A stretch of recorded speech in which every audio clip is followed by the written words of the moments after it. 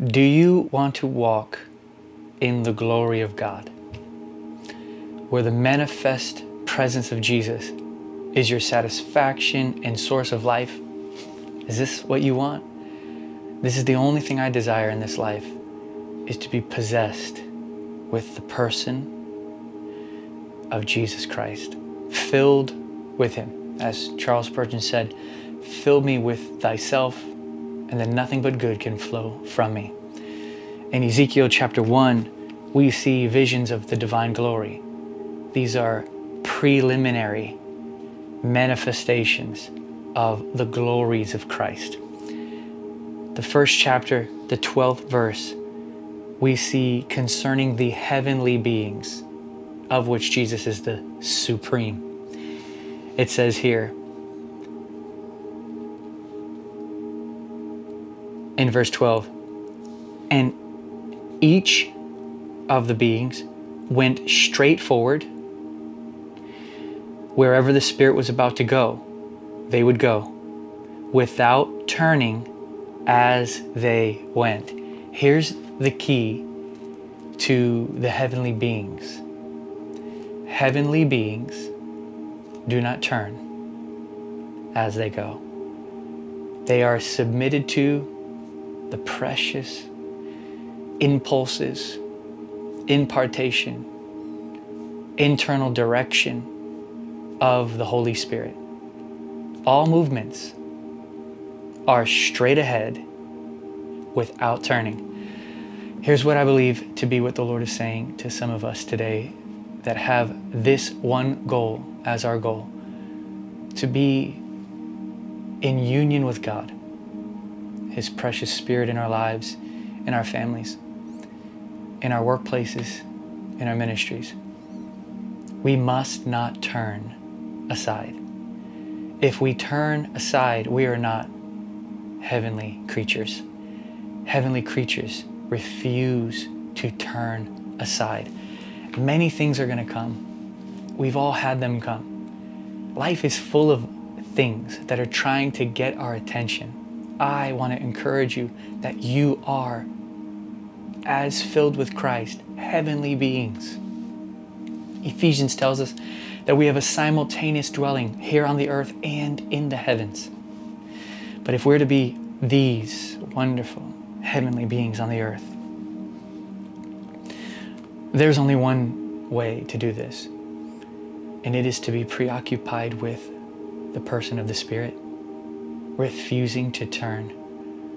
We must stay fixed and set upon Him. Witness Lee once wrote that a lot of the church loves the things of Christ more than the person of Christ. But if we will stay fixed upon His person, refusing to turn away, we will be those who walk in the revelations of divine glory, which is the radiant beams that come forth from the face of Christ and then come out of us. I was with a dear friend today, Rebecca King, and she said that Jesus told her He's not looking for perfection, He's looking for reflection.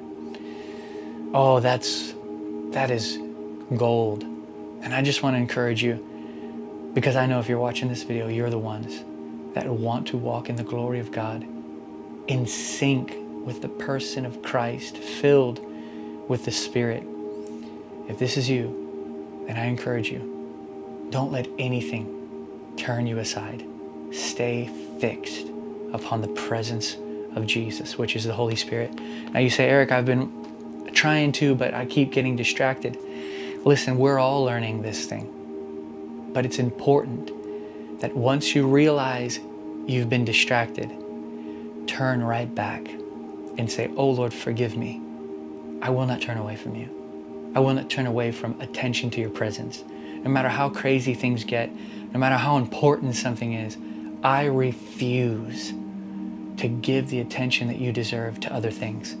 I think it is this attentiveness to the presence of the Spirit that is the key to being a heavenly being on the earth. So may the Lord just increase your attentiveness to Him. May the Lord just continue to unveil the wonders of his person as you give attention to the Spirit and refuse to turn away. One of the manifestations of these living creatures, because there's 4 faces on each one, it's a man, an eagle, an ox, and a lion. But one of them that we can't forget is that there's a man there. And I think that part of the reason for this is because we have to realize that we are human beings infused with the supernatural, so that we're not high-flying, strange things off to the side that are nothing like humans, but we are actual basic human beings, yet filled with the glory of God. What am I trying to say? I'm trying to say the glory of the person of Jesus Christ experienced in our lives is not separated from being a husband or being a wife or being a good worker or being a businessman or how we manage our funds or how we redecorate our house or anything in humanity is not separated from the divinity being experienced by us. Just because we love and adore the wonderful presence of Jesus and we give our time and attention to him, it doesn't mean that we don't do regular things. That's the point of there being a man. One of the points I believe you can draw from there being a man, a part of this living creature. You can be a living creature, a heavenly being, and yet still be a human being and do human things, quickened supernaturally. So just want to encourage you with that. I know many of you know these things, but sometimes I think we separate a heavenly life and being a heavenly creature, fixed and set upon the Lord, from doing the dishes, vacuuming a floor, or attending a meeting, or doing something you don't necessarily, maybe it's schoolwork that you have to do. Listen, if what Jesus gave us doesn't affect the way we live in this life, then there's no reason for us to have it in this life.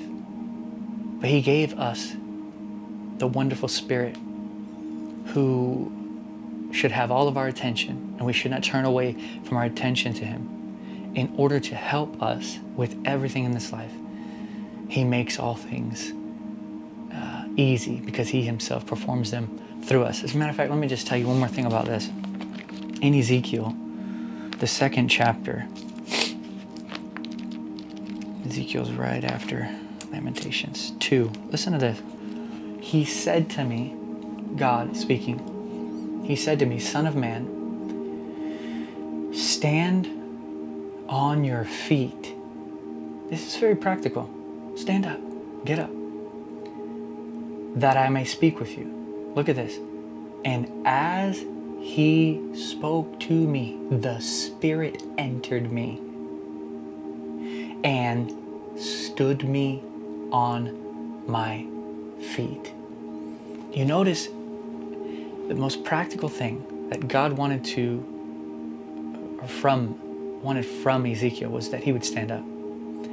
But when God spoke him to stand up, it stood him up. And I believe this is a great picture of the authentic Christian life, that we give our attention to the Lord. He speaks his Spirit into us as animating life source, life supply. And then that animation that we've received from the Spirit causes us to walk out the things God desires, so that it's God fulfilling the thing himself through a yielded heart. I've said it before and I'll say it again. Obedience is when a man's life is yielded to the extent that God can perform through the man the things he spoke to the man. And in this case, the installation of the Spirit through which holiness is performed and obedience to God is performed, it comes through hearing the voice of the Lord. So this is real Christianity. I encourage you to settle for nothing less than this. Even the most practical things in this life, We give our attention, we hear, the Spirit enters, the Spirit performs, God gets all the glory. This is the key. What do I do if God performs the whole thing? You give your attention and don't turn away. I remember Madame Guyon once said, rest. The only work you are required to do is to give your most intense attention to the still, small voice within. God will do it. God will do it in you. You don't have to worry, and you don't have to struggle. You can trust Him. Just give your attention to His presence with you. Even there, as you're watching this video, just turn attention to Him. Oh, you are here. I cannot get out of your presence. It's everywhere. So I'm aware of you.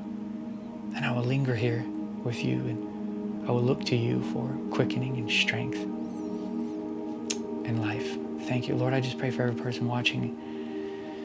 As simple as can be, I pray that they will choose to just come to you, knowing that from there you can do everything for them. That even if they're weak and empty and broken, that they will just simply come to you, because there on your operating table you can perform all the things necessary. That's all that matters, is that you do it. So Lord, I pray, do that work. We can't do it, Lord, but we can yield to you. We can look to you. And we can enjoy you. Oh, how I love you. Do these things in my friends, Lord. Holy name. Amen. Thank you guys for watching the video. Subscribe, like, share if you can. And if you're a patron, love you guys, praying for you every day. If you don't know what a patron is, they are people who have chosen to believe in us and become a $1 a month, some more than that, but a $1 a month partner to help us in our ministry. I'll put a link down below if you want to become one, but they get special videos. I just kind of update them on our personal life and little things that God's been saying to me throughout the day. So blessings to you guys. We must spend time with God. We're going to talk practically about how to experience Him, experiencing and enjoying God from the Scriptures. Thank you so much for signing up. I know the Lord is going to do something incredible in your life.